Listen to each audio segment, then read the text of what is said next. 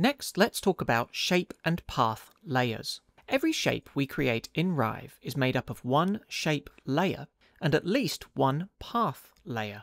But what exactly is the difference?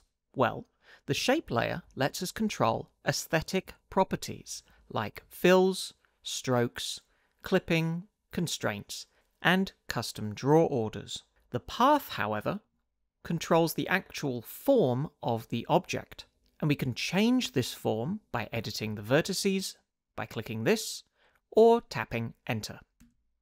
We are now in Edit Vertices mode, so we can move vertices, delete vertices, or with the pen tool, shortcut P, we can create vertices.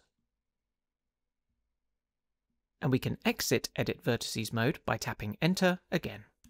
But a question that we still haven't really answered is, why are shapes and paths separate layers? Why can't we just control the path from the shape layer itself? Well, shape layers can actually have multiple paths.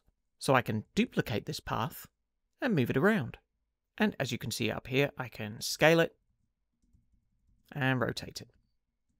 We can even take paths from other shapes.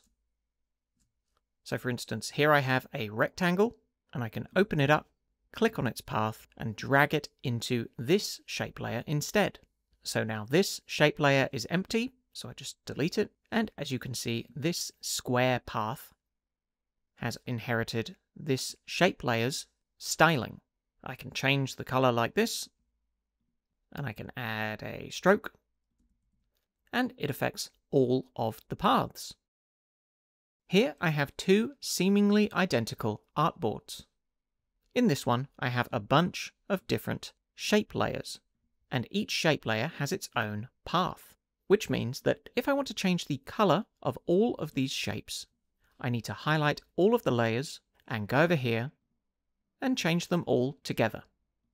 However, in this second artboard, all I have is one shape layer, and inside it we have multiple paths, which means that if I want to change the color, all I have to do is change this one shape layer.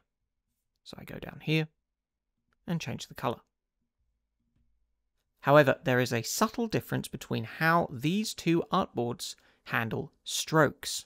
For instance, if I highlight all of these and give them all a white stroke, because these are all shape layers, it means that they overlap with one another.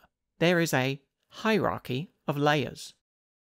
However, over here, we only have one shape layer, which means that if I apply a stroke, the stroke is applied to all of the paths, and the strokes are all visible at the same time.